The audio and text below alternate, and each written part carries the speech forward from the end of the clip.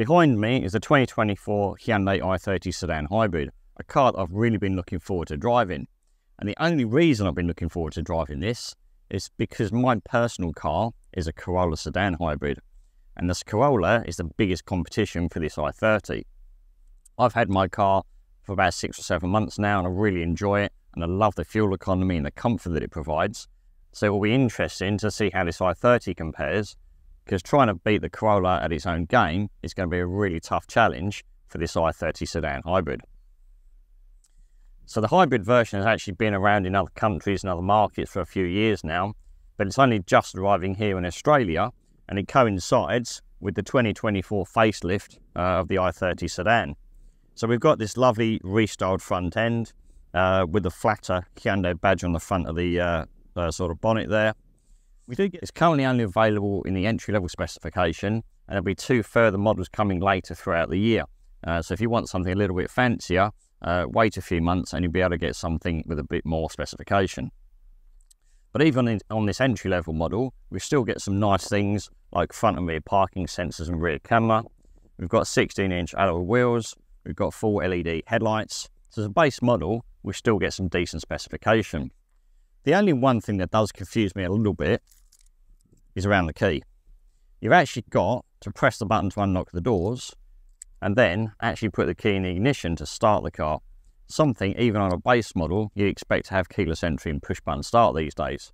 The Corolla Hybrid certainly does, which I know because I've got one. So the hybrid powertrain in this i30 is a 1.6 litre petrol engine with obviously a battery and an electric motor. The total power output is 104 kilowatt and 265 newton meters. It's front wheel drive and it's got a 6-speed dual clutch automatic gearbox, which is a little bit different from the Toyota. That's got a 1.8 litre petrol engine, but a CVT, continuously variable transmission, so a little bit different. Interestingly, they both claim 3.9 litres per 100 kilometres of fuel efficiency. The car itself comes with a 5-year warranty, which is unlimited mileage, and the battery gets an 8-year, 160,000 warranty as a separate thing. The servicing for this car is every 12 months or 15,000 Ks, and over a 5-year period costs you $2,150 to service. Now that's actually quite a lot more than the Toyota Corolla. Over a 5-year period, it will only cost you $1,225. The warranty for the Toyota is 5 years as well, but Toyota will extend it for another 2 years, assuming you've done all your logbook servicing at a main Toyota dealership. They'll also give you a 10-year warranty on the battery, assuming you've had an annual check for the battery, so it does beat the Hyundai a little bit in those areas. Looking at the back of the i30 Sedan, again, the rear end has been restyled for 2024 like the front end. Yeah, it's pretty sort of inoffensive. Standard taillights, they still haven't got full LED on the back of these things. The only telltale sign this is the hybrid is the little badge here on the boot lid. To open the boot, there's a button on the key which you can just press and hold. That will open the boot for you. It actually opens up to a pretty decent amount of space, 474 litres, which is 4 more than the equivalent Corolla. They've both got 60-40 split fold rear seats, so it can be just as practical as a hatchback or a wagon. In terms of pricing versus the Corolla, this is currently $35,990 drive away. This particular car's got metallic paint, which is called Ecotronic Grey, so that takes it up to about $36,500. The equivalent Corolla with metallic paint is about $600 more, so they're really in the same ballpark in terms of cost as well. So let's have a look inside this new i30 Sedan Hybrid then. As I said, no keyless entry, a bit of a shame even on a base model. When we step inside though, the interior is familiar if you've driven a new model i30, and the seats are really comfortable. They're almost as sporty as what you get in the i30 Sedan N. It's got a lovely bolstering here at the sides and also around the ribcage area. You can hear the engine has just kicked into life because I've turned everything on so we can have a look at the dashboard. It's fairly quiet, which isn't too bad, so hopefully it's not picking up too much on the audio of this video. So this is the view from the driving seat. It's nice to see we've actually got a leather steering wheel, something you don't get on the Toyota Corolla. The Corolla one is just plastic and feels a little bit cheap. So it's nice. This is actually proper leather. Makes you feel a little bit more upmarket. In terms of buttons, we've got things like the volume and sort of track selection over here. Obviously phone button as well. And on the right hand side is things like your adaptive cruise control and your lane keeping aid, which you do have to turn off every time you get in the car because it's very intrusive and it can also be a little bit annoying. The dashboard in front of the driver is digital, which just zoom in for that for you a little bit. So there's the dash there. Pretty straightforward, as you can see. We've got the speedo over there on the left-hand side. On the right, we've got the rev counter. In the middle, there's a section which you can change depending on what you actually want to see. I've currently got it on the trip computer. If we flick through, we can see, so in the week I've been driving this car, I've averaged 4.4 litres per 100 kilometres, which is roughly what I get out of my Toyota Corolla. So it is very sort of comparable. In the centre of the dash, we've got the infotainment display. It doesn't have built-in sat-nav, so you've got to rely on Apple CarPlay or Android Auto, which thankfully both of those are wireless, so that's really good to see. You can also look at things like sort of hybrid information there, so it tells you whether the car is using the engine or the battery or a combination of the both, and also your average fuel consumption. So that's a nice little bit of information there as well. Coming down from there, we've got the controls for the dual zone climate control, which is really nice to see.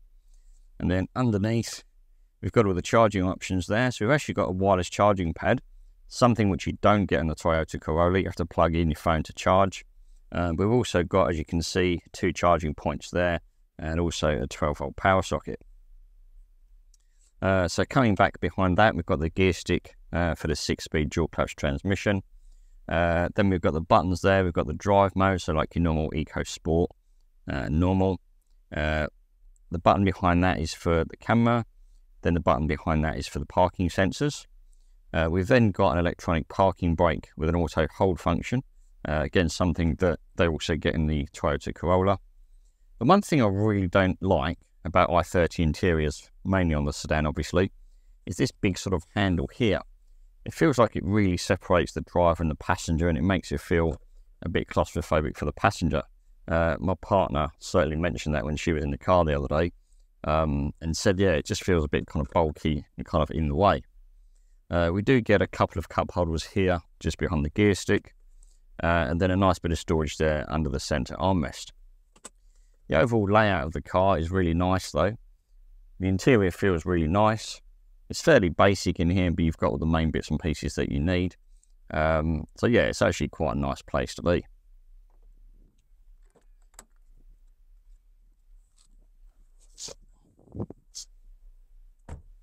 So as you can see, getting into the back of the i30 was actually really easy.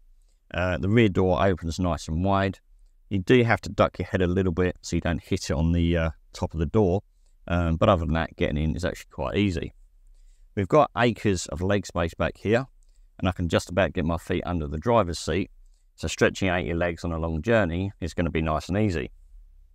It's nice to see we get rear air vents back here as well, which strangely you don't get on the Corolla sedan. We've also got 2 USB fast charging points as well, which is nice to see. We've then got the typical fold-down centre armrest with a couple of cup holders, and then also the ISOFIX mounting points for child seats. The actual seats themselves are nice and comfortable. Could probably do with a slightly different angle so you get a little bit more underleg support, but I think some of that is because the battery is underneath the rear seats for the hybrid system. Headroom isn't too bad. I'm okay, but I'm only 5'6". Someone much taller than me would struggle and obviously hit their head on the ceiling. But as a place to be, it's actually quite nice back here. Visibility is decent out the side windows, probably because you do sit a little bit higher. And you can also see nicely out the front as well. Having the lighter headlining just makes the car feel quite spacious inside as well. It also feels slightly bigger inside in this i30 than the Corolla. Not by a lot, it's probably only centimetres in it, but it just gives that impression of being slightly bigger inside. So this is the part of the review I'm most looking forward to and sharing with you, is the drive of this car.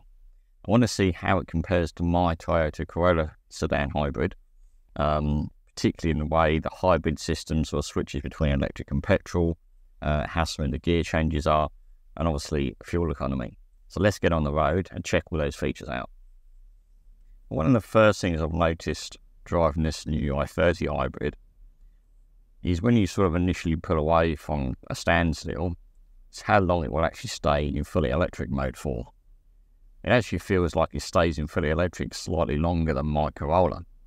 I'm here doing 4,200 kilometers an hour now, and it's still in fully electric mode, which is actually quite impressive. The ride is really comfortable, even though this sedan hasn't been tuned in Australia, like a lot of other Hyundai models. As I showed you earlier, my average has been 4.4 litres per 100 throughout the week I've been driving the car. A lot of that is down to a fair amount of time I've spent on the freeway, because it obviously brings your average down. It doesn't seem to like the stop-start traffic on my way to work though. The best I've managed going to work is about 5.9, whereas in my Corolla, it's regularly around sort of 4.5, 4.6 on my commute to work. If you get a nice clear run though, without any stop-start traffic or having to stop at traffic lights, this car is really, really fuel efficient, which is obviously the main reason people would buy one. The seats that I mentioned earlier are really comfortable. I do like the extra bolster when you get down the side. They do feel like they sort of hug you in a little bit more than the seats in the Corolla do as well, which is actually quite nice. One of the things, or one of my favourite things about this i30, one of the things I'm not so keen on is when it switches from just electric and the engine, the petrol engine sort of kicks in. I don't think it's quite as smooth as the Toyota is. But then, Toyota have been making hybrid drivetrains for well over 20 years now, so they've mastered it. It's still a good effort from Hyundai, don't get me wrong, but you can feel it sometimes when the engine kicks in. There's a little bit of sort of disturbance there, and the gearbox isn't quite as smooth as one in the Corolla either. You do get the sort of typical sort of jerkiness of a dual clutch gearbox sometimes. The one benefit of the dual clutch gearbox though is that it doesn't rev really high when you put your foot down like the CVT gearbox in the Corolla. It actually goes through the gears like a normal gearbox does in just a normal petrol car.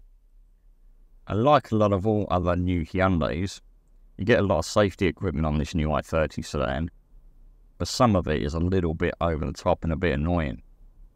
Certainly the speed sign recognition is very oversensitive, and it also reads things like the 40 km/h speed signs through school zones. Even when it's like school holidays, it doesn't obviously know the difference. So it gets really annoying every time you get in the car. I personally switch that off just because I find it quite irritating. The same goes for the lane keep hand as well. I find that a bit sensitive. So when I get in the car, I switch those two items off, and then I'm sort of quite happy as I'm driving along. This base model also doesn't get built-in satellite navigation, and then that also means that you don't get the BlueLink connected services as well. So you don't get the app on your phone where you can do things like remote start your car, lock and unlock your doors, turn on the air conditioning, which you do get in my Toyota Corolla, which I actually do like. I love being able to start the car, turn on the aircon in the summer, and just cool the cabin down before I get in the car. But it's also nice because it reminds me if I forgot to lock my car and left the doors open, and things like that, which is quite useful because sometimes I'm a bit forgetful. The higher specification models coming later this year will have built-in satellite navigation, so then you will get that BlueLink system on the other models. So if that's your thing, wait a little bit later in the year, get the Elite or the Premium. They'll get the built-in sat-nav and also the BlueLink system. The engine noise is definitely vocal when it kind of kicks in from just being pure electric, but that's no different to the Toyota really, so it's kind of similar in that respect. You do get a little bit of road noise as well, but again, that can depend on the road surface, and it's again no different to the Toyota. It's a very comfortable car to drive though, and you can definitely fit 5 adults in here, although in the back they wouldn't obviously be 6-foot adults, but it's certainly comfortable enough to take 5 people. So there you have it then. That's my thoughts and opinions on the 2024 Hyundai i30 Sedan Hybrid. I hope you've enjoyed the video and found it useful. If you have, give it a like and share it with your friends, and also subscribe to the channel and hit that notification bell. If you've got any questions about this car, feel free to leave them in the comment section for me below, and I'll answer them for you as soon as I can. But I'd also like to know, would you choose this i30 or would you get a Corolla? I'm sure this i30 is going to give the Corolla a good challenge, particularly when they're so closely matched in specification and pricing. It's good to see a bit of competition in the small sedan hybrid market. And that just leaves me to say thank you for watching the video. I hope you've enjoyed it, and I look forward to seeing you all soon in the next one.